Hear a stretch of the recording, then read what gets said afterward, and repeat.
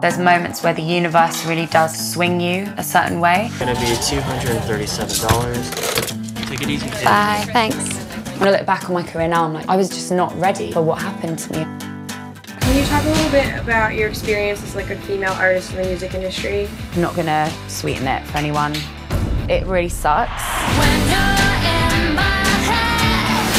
The winner is Nash. Everybody wanted to see Kate. There were queues around the block. Her album Made of Bricks, #1 on the British charts. Please welcome Kate Nash, everybody. People were like chasing me to a taxi and I was like, I'm not Beyonce. The men that I worked with didn't look after me like this 20-year-old girl.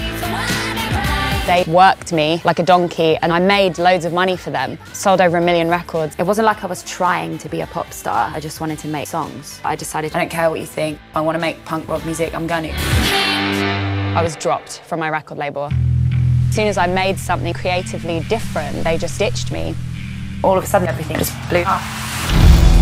I was like, this is the best work I've ever done. I felt like I was being underestimated by my label. As a woman, you can't even scream on an album. But as a man, you can talk about raping bitches and it's fine. It was really shocking. I was not expecting it at all. I don't know how to move forward without becoming hardened and really changing who I am. I appreciate all of you so much. You're literally the reason that I'm able to continue to do music. I've got enough left in me to go, okay, well, I'm gonna make my own songs. Like, remember why you started doing it in the first place.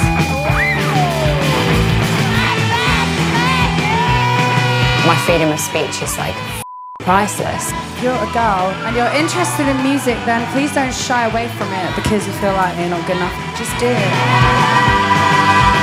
I want to eradicate the misconception that female is a genre because it isn't.